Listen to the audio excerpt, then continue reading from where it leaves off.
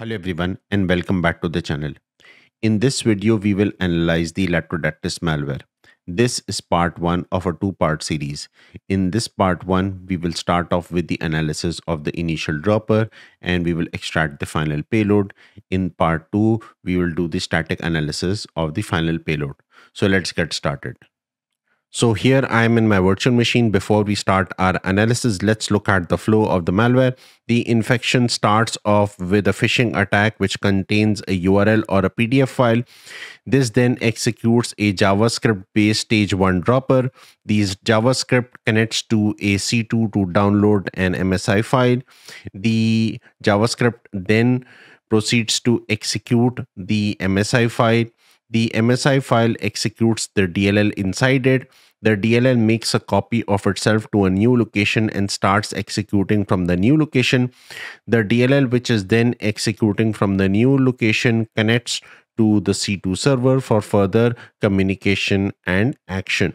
Let us now proceed with the analysis. So here I have the stage1.js file, which is the JavaScript based dropper that we discussed in the flow.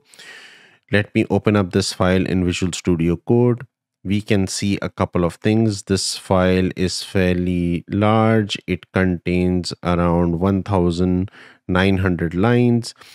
Let's look at the initial lines. We see that there are lines that start off with / space, and then there are lines that start off with 4 slashes. The difference here is that the / space lines are actual comments and garbage, and the lines that start off with 4 slashes look like they are valid JavaScript base code. So I have written a clean file.py, which is a regex based cleanup algorithm written in Python. So it is looking for the lines that start off with / and space and removes those lines. And then there are lines that start off with 4 slashes. It removes the 4 slashes and keeps those lines. This file looks for stage1.js and the output of the cleanup is stage2.js. So let me execute this. And we see that we have stage2.js. If we look here, we'll see that the code has been cleaned up, the comments have been removed, and these lines that are valid JavaScript based lines are now present here cleanly. We can see some IOCs here. The first IOC 45.95.11.134 port 80, and it is connecting to the share folder. From the same location, another IOC here, and then if we go down, we will see that it is connecting to the same server to download the qual.msi file. It is then using msi exec to execute that qual.msi file. All right, so this is a complete analysis of the JavaScript based dropper. Let me close this. Let us now move on to analyze the MSI file. I use Orca to analyze MSI files, and this is a tool which is provided by the Windows SDK. So I will edit this with Orca. Go to custom actions. In the launch file entry, we can see that this is launching a file called run.dll32, and the path of the DLL is going to be the local app data stat falcon.dll, and the export entry is vgml. Let me close this. Let us now extract the MSI using uni extract. So I will select uni extract here. This is now going to give us a local app data folder. If I click on this, we have the start folder inside. Inside it, we have the falcon.dll. Let me copy this and paste this in stage 3. Now this falcon.dll is in fact a packed DLL, and inside there is another DLL which we have to extract. That will be the main payload. So let us now proceed to unpack this DLL. I will open up x64dbg, file, open, run DLL32. From here, let me make sure that there are no breakpoints. Okay, and now I'm going to change the command line path. Here I need to remove this old path and add the new path.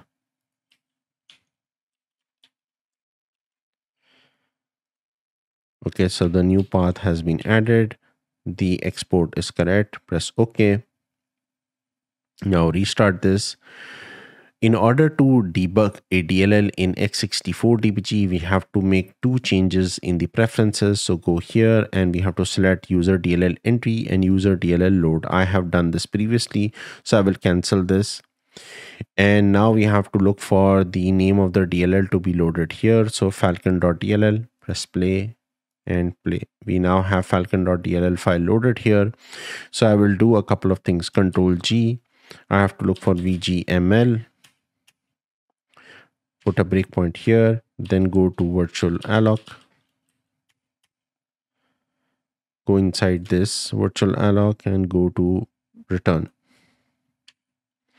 I will also go to virtual protect and put a breakpoint here.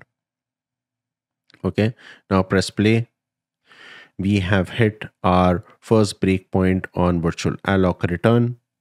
I'm going to take this RAX, right click here, follow in dump one. Press play again. Here we have another hit on our breakpoint, and we can see in the allocated memory we have our unpacked payload. Now if I press play here again, this payload is going to start executing. So let me first dump this payload, dump memory to file, go to our desktop, Latrodectus, and put it in stage 4. Okay, we need to be careful that we should not press play beyond this, otherwise it will make a copy of itself in another location and start executing from there. So we have to make sure that we stop here. If there is a chance that your VM has been infected, you will have to make sure that you revert back your virtual machine. This happened to me while I was investigating this malware as well.